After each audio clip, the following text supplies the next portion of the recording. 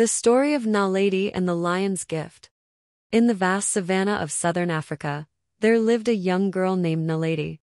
She was the daughter of a herdsman, and her village was known for its cattle, which were prized for their strength and beauty. Naledi was strong and brave, but unlike her brothers who loved to tend to the cattle, she was fascinated by the wild animals that roamed the plains. She would often wander off into the bush, much to her father's dismay, to watch the elephants, zebras, and antelopes in their natural habitat. One evening, as the sun set over the horizon and the sky turned a deep red, a strange thing happened. The village heard the distant roar of a lion echoing through the air like thunder.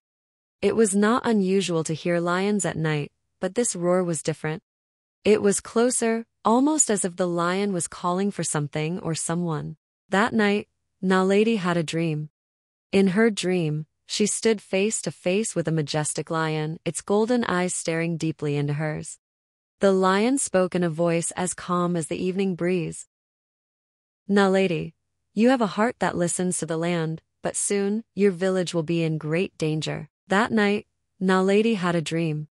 In her dream, she stood face to face with a majestic lion, its golden eyes staring deeply into hers. The lion spoke in a voice as calm as the evening breeze. "Naledi, you have a heart that listens to the land, but soon, your village will be in great danger. A drought is coming, and the animals of the wild will suffer, as will your people. But there is a way to save them all. You must seek out the source of the great river and find the heart of the earth. It will bring water back to the land." The next morning, Naledi woke with a sense of purpose. She shared her dream with her father, but he was skeptical. "Lions do not speak," he said gruffly. "And the great river is too far for a young girl to travel alone.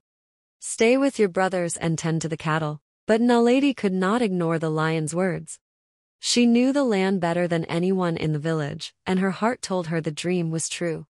So, without telling anyone, she set off on her journey, guided by the stars and the whispers of the wind. For days, Naledi walked, passing through dry grasslands and across dusty plains. She faced scorching heat during the day and freezing cold at night, but her determination never wavered.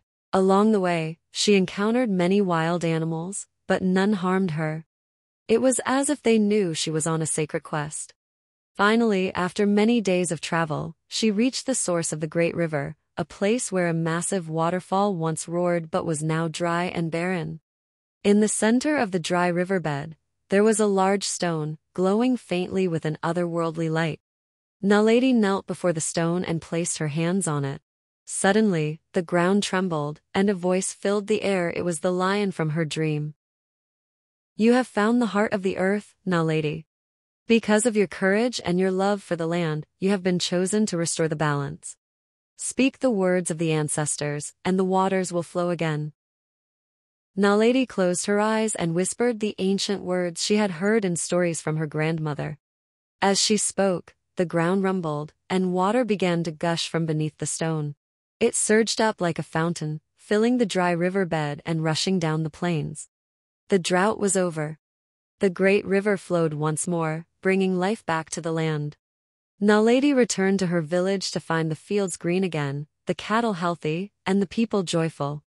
When she told them of her journey, they were astonished and realized that Naledi had a special connection with the spirit of the land. From that day on, she was known as Naledi, the girl of the lion's gift.